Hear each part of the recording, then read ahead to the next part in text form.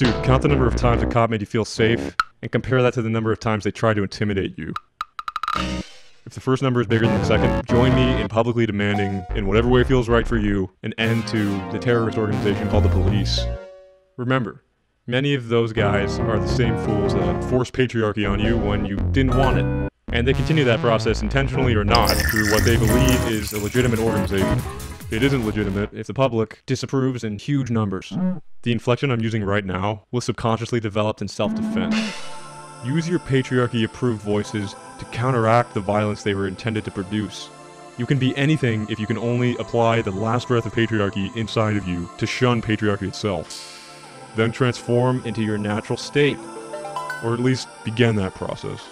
My guys, my dudes, reverse the self-reinforcing effects of masculinity to advance freedom, goddammit.